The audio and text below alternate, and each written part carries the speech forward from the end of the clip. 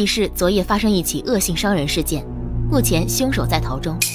我颤抖着拿起手机想要报警，男人淡定地说：“我劝你不要报警，因为在他们来之前，你已经没命了。”清早，我被一阵敲门声吵醒，男友正站在门外，他似乎有些疲惫，头发凌乱。他表明想在我这里暂住几天，我满脸惊讶他突如其来的想法，因为我们也刚认识不久。我和他是在餐厅里认识的，也是他主动来添加我的联系方式，经过几日的相处后，才刚确认了关系。我没有直接拒绝他的请求，微微抿了抿唇，还是让他先进了屋子。我倒了杯水递给他，询问起他为什么突然要在我家暂住。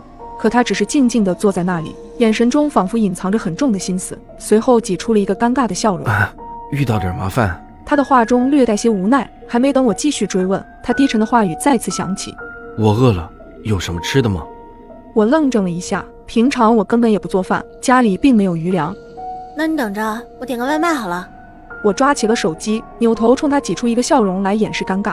下完单后，我望向了男友，又尝试着想继续刚才的话题，可他一直低着头，不停地摆弄着手机，气氛压抑的让我浑身不自在。我打开了电视，想着放点声音缓解一下，恰巧电视里正播放实况新闻。昨夜发生一起恶性伤人事件，目前凶手在逃中，伤者已送到医院抢救。各位居民如遇到有用线索，请马上通知。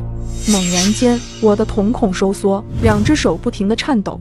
男友的照片赫然出现在电视上，一瞬间我大脑宕机，眼神不自觉地瞥向了男友，而坐在沙发上的他不知何时已经抬起了头，全程淡定地看着电视中的画面。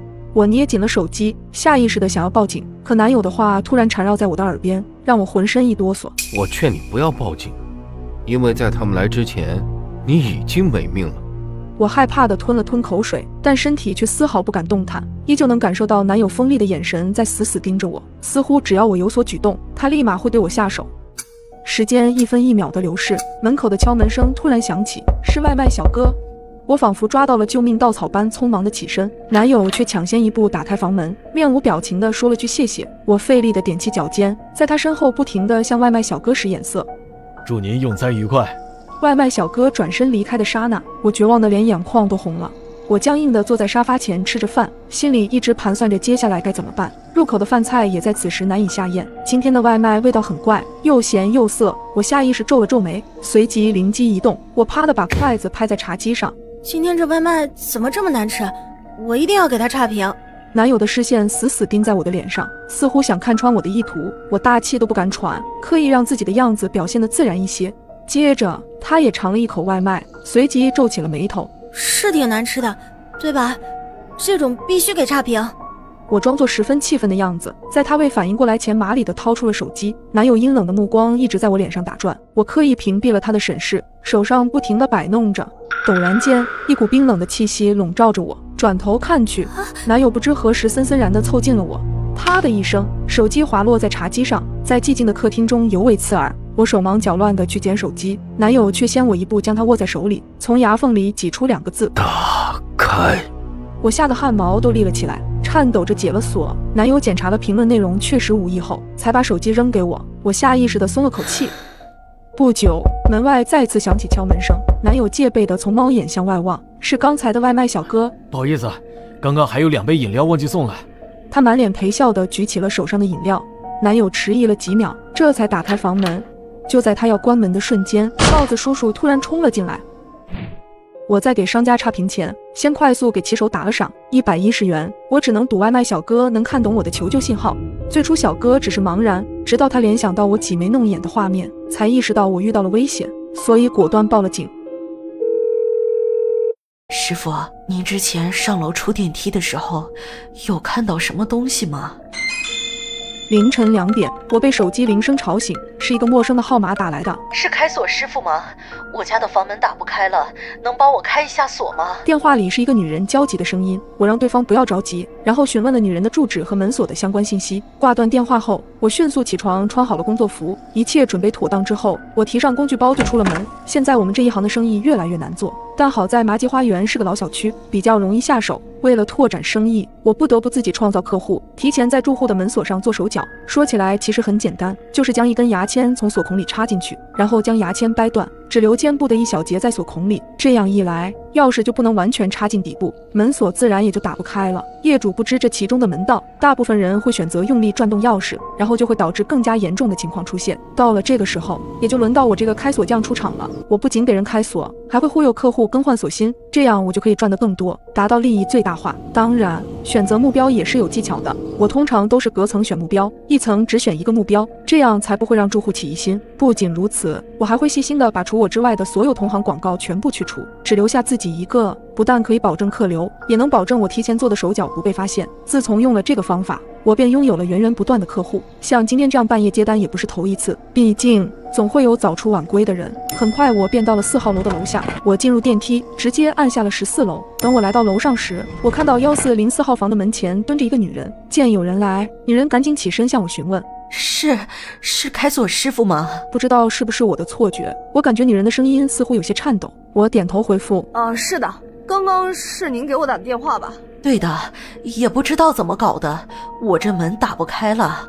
刚刚我用力过猛，钥匙已经断在里面了。女人说完，指了指门上的锁孔，锁孔里果然卡着半截钥匙。您这个应该是锁芯老化所致，需要更换锁芯。说着，我向女人出示了我的相关营业证明，然后按照规定向女人核实了身份信息，可以确定是这间房子的户主。严格来说，现场还需要有第三方证明人的存在，比如物业或者邻居，但由于时间太晚不方便，现实中有些规矩一般能省就省了。在做完开锁登记之后，我从包里拿出工具，正式开始了我的工作。我刚开始忙活，女人突然问了我一句：师傅，大概需要多久能把门打开？我一边工作一边回复她：差不多10来分钟吧。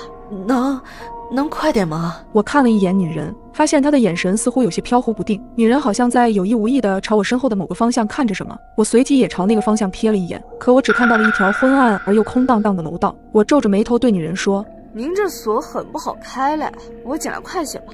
其实像这样的锁，一眨眼的功夫我就能打开，但我需要尽量把时间拖得久一点，要不然客户会觉得我这钱也挣得太容易了些。他们在掏钱的时候会很不乐意的，因为之前吃过这方面的亏。所以在那之后，不管是多么容易开的锁，不管客户有多着急，我好歹也要拖够10分钟才给人打开。我算是整明白了，开锁不仅需要技术，还需要演技。10分钟后，我终于把门给打开了，接着我还给客户换了一个锁芯。至于那个旧的锁芯，其实压根儿就没坏，等我回收回去，下次又可以换给别的客户，这就叫一本万利。我总共收了客户100，刚接过钱，女人便走进屋里把门带上了。可就在门刚要关上的时候，门却突然停住了。女人站在屋里，透过门缝压低了声音问了我一个问题：师傅，您之前上楼出电梯的时候有看到什么东西吗？女人说着用手指了指我身后的楼道。我听后一愣，立刻回头再次看向了那条昏暗的楼道。女人继续说：我指的是电梯门正对面的楼梯口里。我随即望去，在楼道的左侧确实有一条通往楼上楼下的消防楼梯，而楼梯口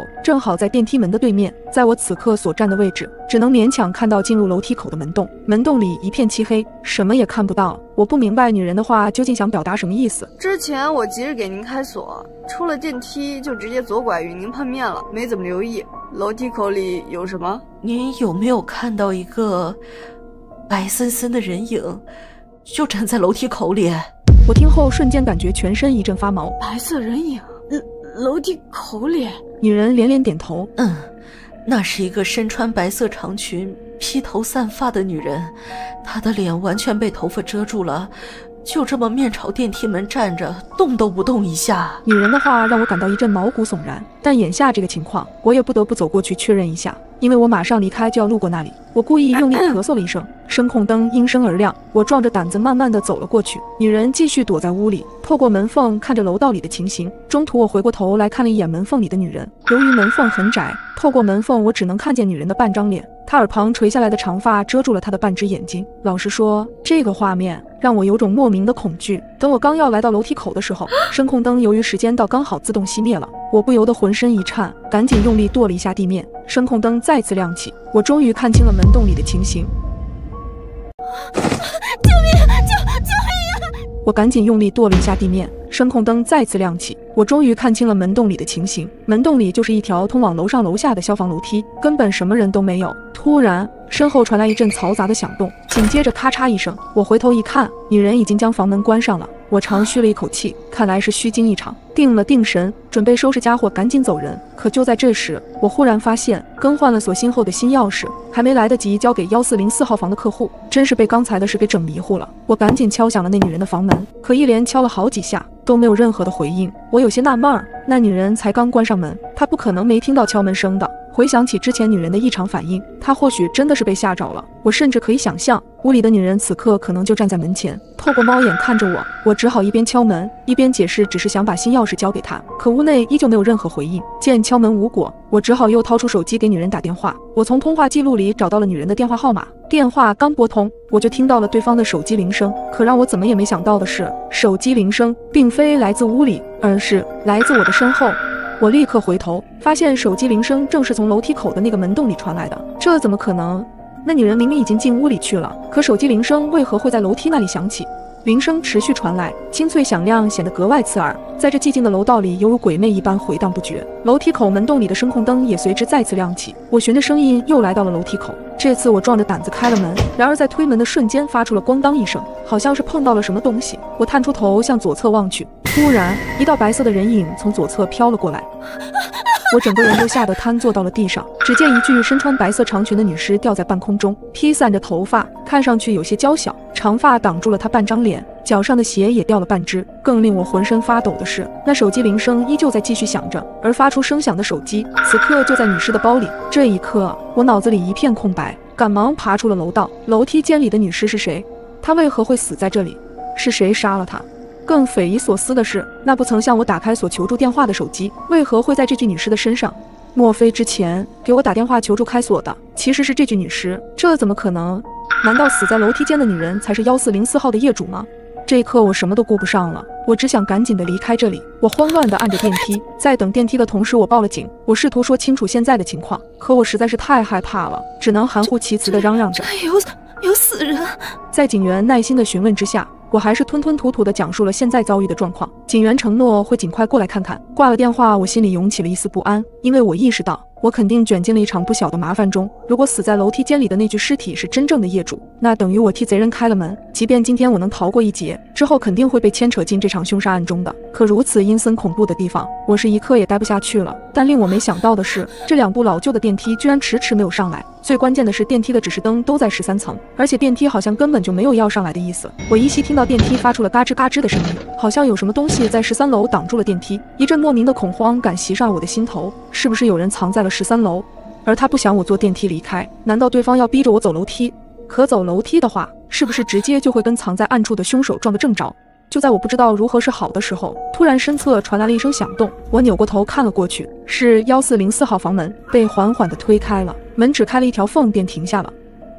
身后的房门被缓缓推开了一条缝，我试探地走了过去，透过门缝往里看，却没看到之前的女人。突然，一条满是鲜血的手臂从门缝底部伸了出来，还在微微地颤动着。我吓得后退了一步，浑身止不住的颤抖。只见门缝缓缓撑大，紧接着我便看到那个女人的头贴着地面，慢慢从门缝里探了出来。女人的半边脸贴在地上，头发盖住了半只眼睛，她口吐鲜血，身子突然颤抖了2下就不动了。我努力克制着自己不要尖叫出来，身体像被钉住了一样，动也不敢动。她死了，居然在屋子里遇害了。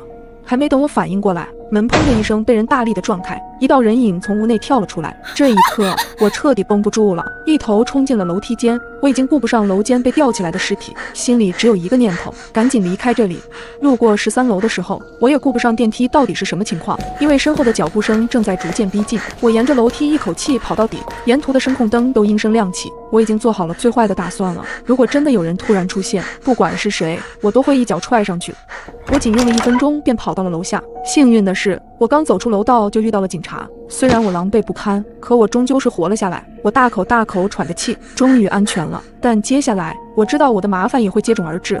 作为案件目击证人的我，被警员带进了询问室，在询问室待了一阵子。面对警察的询问，我刻意规避了自己开锁的细节。然而，当警察拿出了锁芯和半根牙签时，我知道我再也逃避不了了。我微低下头，说出了自己为了做生意而使用的卑劣手段。我承认，门锁的事是我做了手脚，可人不是我杀的。但是你的行为比杀人的人还可恨。事件的经过是这样的。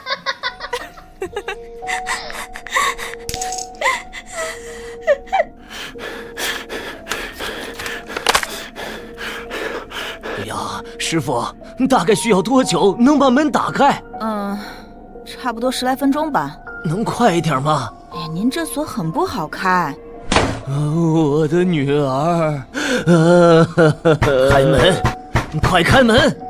就是你女儿把我孩子害死的，你害了我女儿，是你害了她。警察，你们快把她带走吧！就是这个人老来骚扰我们母女。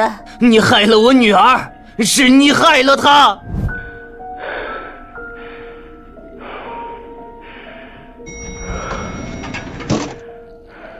喂，是开锁师傅吗？我家的房门打不开了。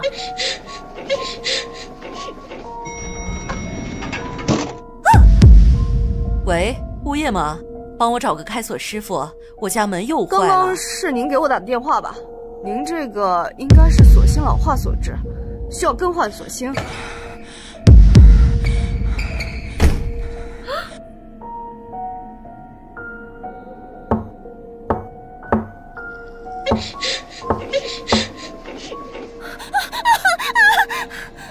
吊死在楼道里的人，就是当时参与霸凌的主犯，也就是1404业主的女儿。真没想到，就因为我那看似微小的坏心眼，却毁掉了一个父亲的一生，也差点让自己丢了命。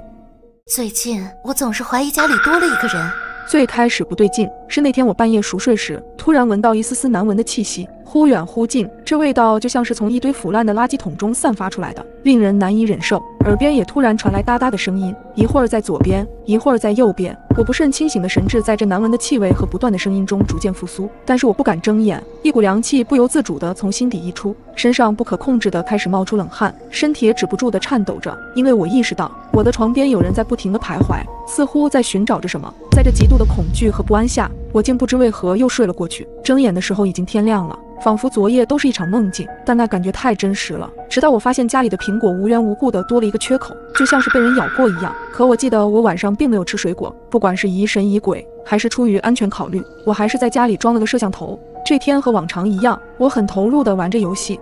然而我突然被一条手机推送打断，是监控的提示消息，识别到人列，有人正在移动。一瞬间，我如坠冰窖，从头冷到脚，因为我甚至听到了外面传来哒哒哒的脚步声。我颤抖地点开了客厅的实时监控，由于关了灯的缘故，监控上呈现出黑白的影像，模糊不清。然而那红色的线框就框在客厅的茶几边，有一团黑乎乎的东西正歪着脑袋对着摄像头，那个身形很是奇怪，竟然和沙发一样高。我吓得抱紧了被子，心里凉飕飕的。我不确定那个东西到底是什么，只能抑制住内心的恐惧，大着胆子小心翼翼地走到了门边，把门悄悄地锁了起来。我甚至都能听到他的喘息声。我以最快的速度发短信报了警，心里祈祷着他们能够快点到。我死死盯着手机上的屏幕，只见那个人影正缓缓地向我的卧室走来。我捂紧嘴巴，不敢发出任何声音。突然门上的把手被轻轻地转动着，咯噔咯噔的声音刺激着我的耳朵。他似乎发现我的门推不开，此时我的心跳也到了极点。你是谁？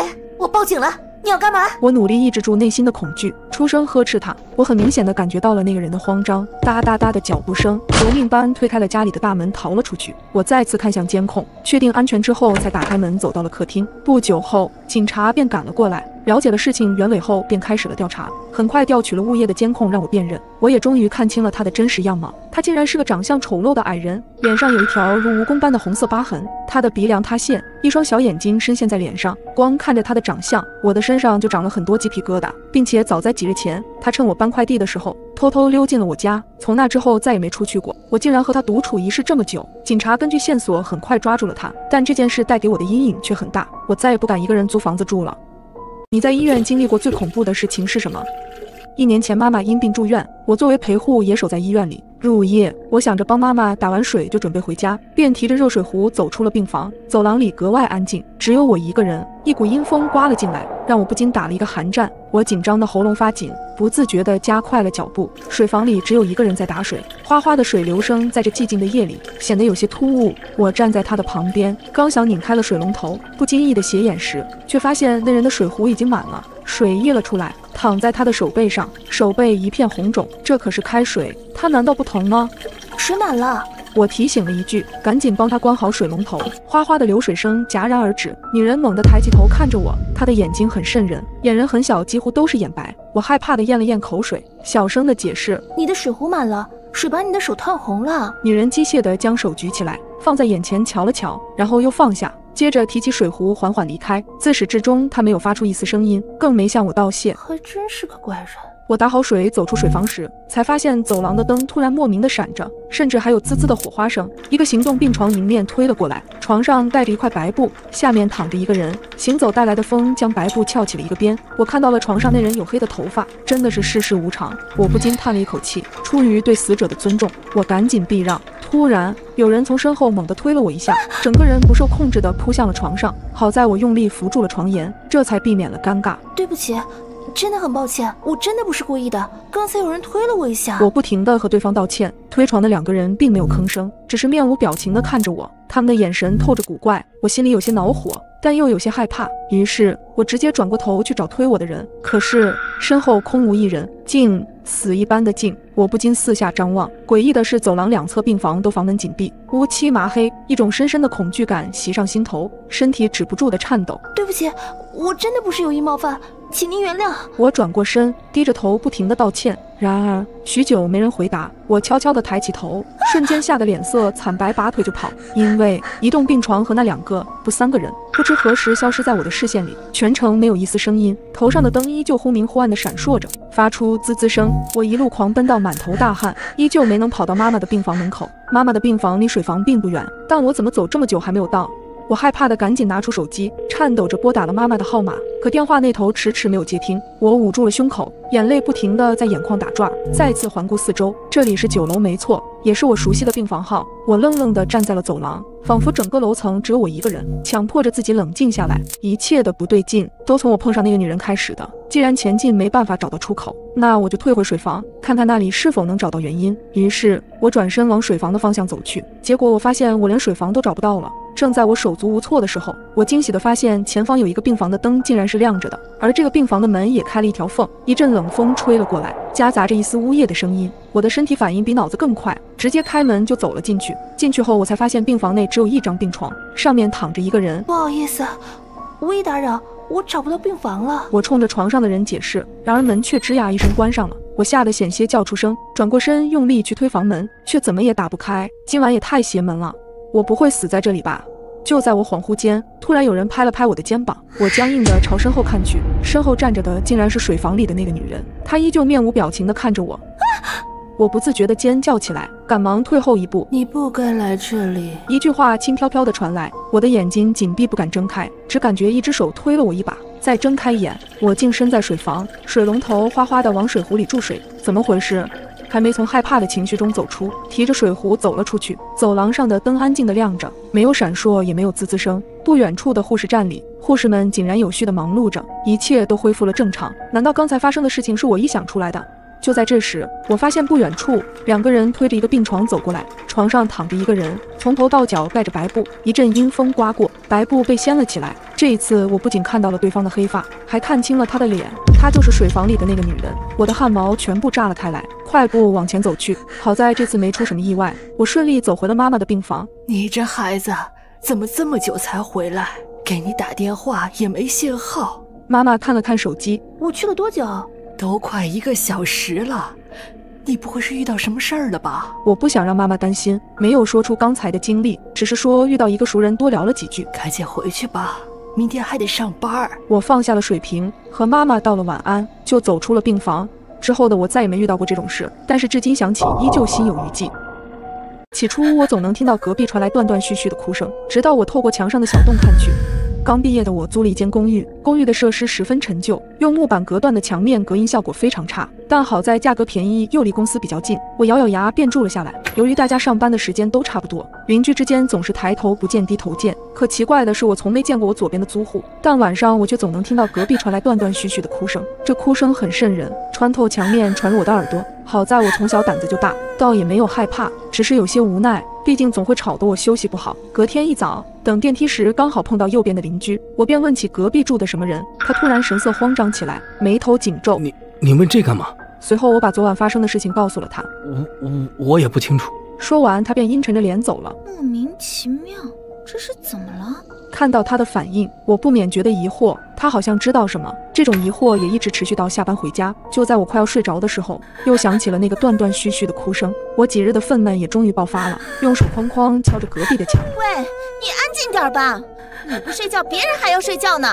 但隔壁邻居似乎没有听到，仍然发出断断续续的哭声。发泄一通后，我也逐渐冷静了下来，分析着是不是隔壁住户遇到了什么难事，才会每晚哭个不停。突然，我发现墙壁上有个小洞，这个食指大小的小洞似乎是被白蚁啃出来的。一想到隔壁那个从没见过的神秘邻居，我就按耐不住好奇，于是我悄悄凑上这个小洞，往里看去，只见一个穿着白色裙子的女孩正背对着我轻轻啜泣着。我碎碎念道：哭得这么伤心，这是被情所伤了。不久，那哭声逐渐消失了。出于好奇，我再次把眼睛凑了过去，然而瞬间让我冷汗直冒。我惊恐地盯着眼前的景象，无法自已。一双脚赫然出现，轻微的晃动下还伴随着可怕的呜咽声。一个不可思议的念头冒了出来，我吓得立马后退了2步，浑身被汗浸湿。我赶忙拿起了手机报了警，又颤抖着给房东打去了电话。喂，房东，隔壁404好像有人自杀了。房东应该是被我电话吵醒的，但也被我的话吓得不轻，带着刚睡醒的腔调说道：你睡懵了吧？404早就没人住了。什么？听到这，我身体不自主地颤抖起来，贴紧墙壁，眼睛死死地盯着面前的小洞，生怕下一刻会有东西突然钻出来，一咬牙就夺门而逃。不久，警察和房东就赶了过来。当打开门的那一瞬间，我吓得尖叫一声，因为隔壁的房间确实没有人，厚厚的灰尘根本不像我刚刚看见的场景一样。房东再次强调，一定是我睡懵了，看错了。次日一早，我赶忙找了新房子搬了家，而之后我再也没听到过这种声音。事情慢慢淡了，直到有一天，一则微信消息再次勾起了我这段回忆，是当时住在我右边的邻居，他告诉我他也搬出来了。你那隔壁房间，我听说之前有个女孩子上吊自杀了，从那之后再也没人住过。我看着这条消息，久久回不过神。我居然因为一件送错的快递差点丢了性命。那晚我刚下班回家，门口就传来门铃声。您好，您的快递。我没多想应了一声。啊，麻烦放门口吧，谢谢啊。待快递员走远后，我便开门把快递拿了进来，心想着应该是老公出差在外面给我买的特产。可仔细看了眼快递面单，上面的地址门牌号是对的，只不过他是隔壁撞的，收件人我更是完全不认识。好在面单上有他的联系方式，想了想，我便打了电话过去。喂，你好，哪位？对方是个温柔的男生。你好，我是 A 幢402的，您的快递送到我这里了。我与他说明了一遍事情经过。这应该是快递员粗心搞错了吧，给你添麻烦了。你看这样行不行？你就放在门口，我晚点去拿。我便直接应了下来，把快递放回了门口。隔天一早，我发现快递果然被取走了，以为这件事就这么过去了，却没想到这一切只是个开始。之后没过几天，门口又出现一个快递。这怎么又是隔壁楼的快递啊？这快递员怎么回事啊？我虽然有些生气，但还是决定打电话给邻居。又送错了，真不好意思，你方便帮我放到门岗吗？我看了一眼眼前的快递，这次的快递是一个比较大的箱子，看上去有点重量。他似乎感觉到了我的犹豫。家里有男人吗？这个快递有些重，你一个人应该搬不动吧？这个我确实搬不动。在他说了会自己来拿后，我便挂断了电话。没过一会儿，我就听到门外有悉悉嗦嗦的声音。出于好奇，我透过门眼往外望去，可却发现门外一片漆黑。我有些纳闷，就在我再次看去时，门外又恢复了正常。晚上和老公打电话聊起了这件事，他提醒我，如果再有下次就直接打电话给快递公司，不要随便和对方联系了。可我没想到的是，第3次很快就来了，但这一次却是他主动给我打的电话。你好，你是叫于小莫吧？你有快递被送到我家了，你方便来拿吗？听完他的话，我有些尴尬。真不好意思啊，你方便帮我放在门岗吗？好吧。我微笑着向他道谢。取回来后看到确实是老公前些日子买的咖啡机到了。然而这件事之后又过了几天，我再次收到了一份寄错的快递。原本我想打给快递公司的，却没想到邻居的电话直接打了过来。实在是不好意思，我是不是有份快递寄到你那里了？他的语气有些着急。对，是有一份你的快递在我这儿，要不我还放门口，晚上你来取。不，这份快递非常重要，你放在门口我怕丢了。要不这样，你把它拿回家，晚上下班后8点左右我去你家取，到时候你再放在门口。对方的态度诚恳，我想了想也不好拒绝。行吧，那我先把它拿回家吧。中途我还给老公打了个电话，听说别人要来我家取快递，他让我一定要记得把快递提前放门口。如果快的话，我晚上也能到家了。我点头应道。眼看着已经到了晚上，只不过时间还没到8点，门外就有了动静。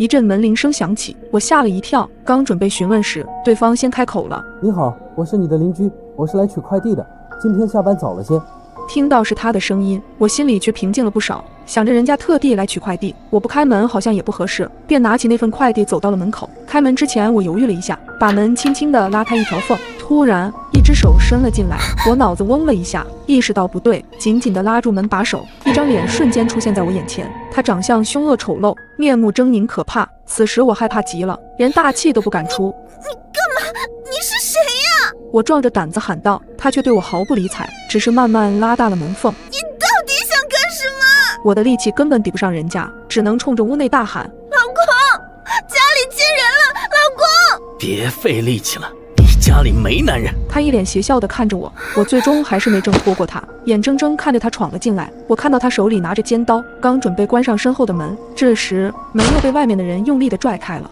是老公，他回来了。